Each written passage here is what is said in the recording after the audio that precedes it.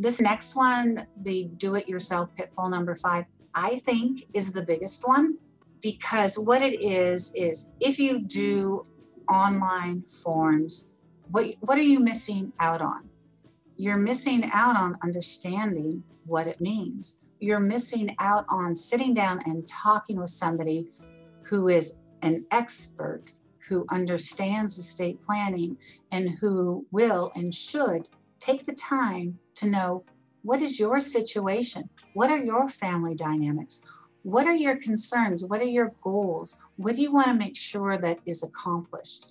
Sometimes I think that people do the online forms just because it makes them, they know they've got to do something, but outlay of several $1,000s, which it could be for estate planning, really isn't either in the budget, or sometimes we often find that the reason people have so much money is they never spent any. So they got a whole lot of money, but they really don't want to spend it. So, it's completely understandable why people don't want to pay for professional services. And I think it's the people who have suffered the consequence of somebody not paying for professional services that are more likely to say, please make sure you talk to an estate planning lawyer, get the right estate plan in place to make it easier for your family, for your beneficiaries when you're gone. So how do you know that you've missed out on estate planning strategies? You might not know ever. At ELG Estate Planning at Elder Law Group, our expertise is not just in estate planning, but it's in asset protection. And asset protection, especially when it comes to long-term care costs and government benefits. So very few people understand with any depth the area of practice that we do here, how you protect assets against long-term care costs so that you don't go broke, paying for the nursing home. If people miss out on those kind of strategies, what happens, and we often have seen this, is that people just spend all their money until they're broke, or spend it down until they're close to broke and they go, this is scary. I'm scared of running out of money. I think I should go see a lawyer.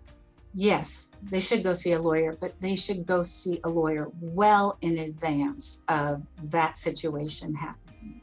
So that's when I was mentioning, right, retirees really aren't that appropriate for online estate planning. And that's because long-term care costs are the #1 threat to their financial security. See a lawyer in advance. A Medicaid planning lawyer, an elder law attorney in advance. Because if you do that, then what we will likely set up is wills with asset protection, which guarantees that at least 50%, up to 100% of this couple's assets will be protected on the death of the first spouse. What does that mean? That means that the surviving spouse will never be destitute. They will never go broke. So those are the kind of legal strategies that folks miss out on if they don't go see an attorney. And what I just talked about was really specific to elder law. And if you are, especially if you are, not in Washington in the state and you're out of state and you're going, well, who's the elder law attorney that I should speak with? Go to NAELA.org. That's NAELA.org, NAELA.org, and type in your location and look for a NAELA attorney that's close to you. Now, being a member of NAELA doesn't guarantee that the person, is a great asset protection elder law attorney, but it certainly is a qualification that you want to look for. What else should you do? You should find out what are their qualifications. Look at their online reviews, look at information that they have on their website, etc., and then talk with them. And when you're looking, especially if you're concerned about long-term care costs, a lot of people say that they're elder law attorneys. There's nothing that prevents people from saying, hey, I'm an elder law attorney. So you need to ask the question, well, tell me, do you do Medicaid applications? And if they say no, then I would really question whether they understand the strategies needed in estate planning documents to protect assets and to, so that Medicaid eligibility is a possibility. So if you are going to hire an attorney, ask questions of whomever you are interested in hiring, and make sure that they have depth of staff, depth of knowledge, and that they've got all the qualifications you need. Because just like online forms can lead to problems and mistakes, hiring the wrong lawyer can do that too. You really want somebody who's an expert in this area. Other, online strategies that you're missing, there's a lot of them. I mentioned that, let's say you do a simple will. The plan may have been better to do a transfer on death deed and avoid a probate, and have a will as a backup, but do a transfer on death deed to avoid a probate. Maybe you do online planning that's a revocable living trust, or maybe you have a revocable living trust because everybody said, hey, that's a great way to avoid probate.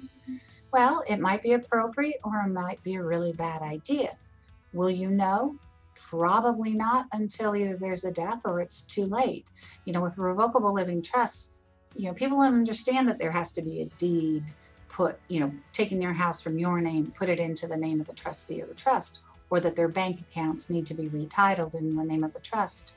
Or, there's a lot of things that go into understanding a revocable living trust. So certainly you can find online forms for it.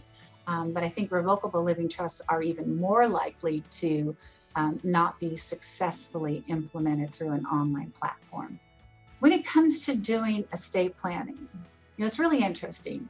Is there any need to do estate planning? People can go through their whole lives and die, and they never did an estate plan.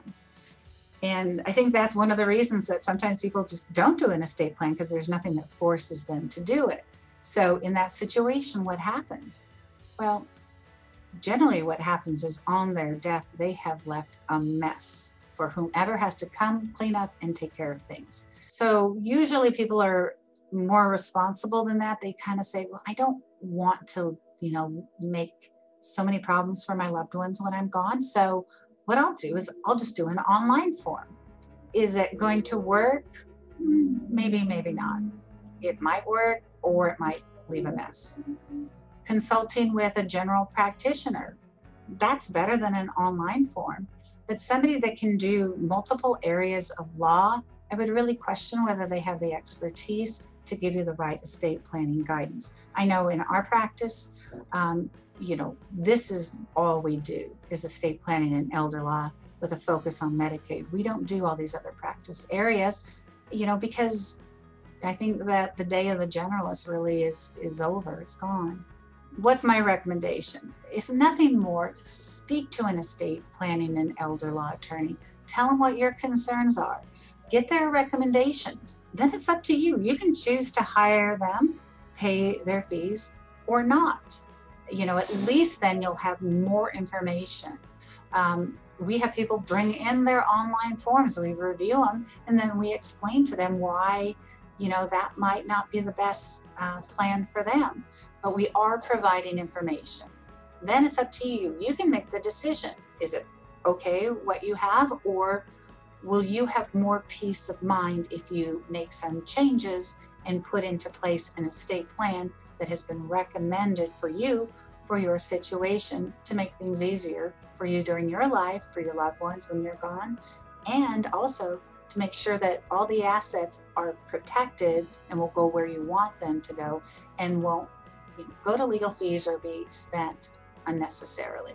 So no surprise, I think that the biggest problem with online planning is that you miss out on anybody going over the planning with you. It's really not planning, it's documents. Estate planning really is the guidance and counsel that you get from the attorney that you meet with. All right, so what's the takeaway? Yeah, online forms are very attractive because they're very inexpensive. Estate planning costs money. It's really what's important to you. What do you want to leave for your legacy, for your family?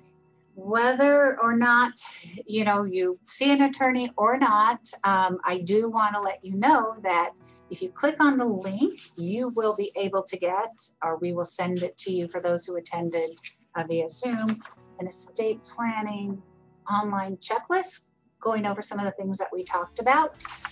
So that will help guide you. So click and download that form. And again, questions, we would be happy to help you here at ELG Estate Planning. Our website is elgwa.com. Our phone number is 509-468-0551. Thank you, everybody, so much for joining me. I really appreciate it today.